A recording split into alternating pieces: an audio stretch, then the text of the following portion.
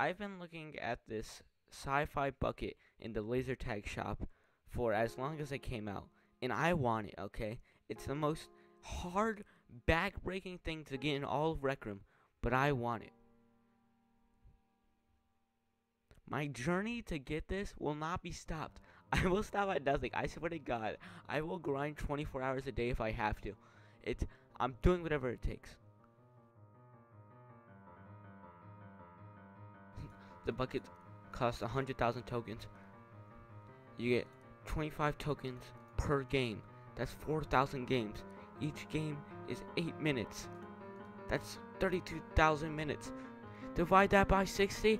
That's how many hours. 333 hours of gameplay. Divide that by 24. That's 22.2222222 days.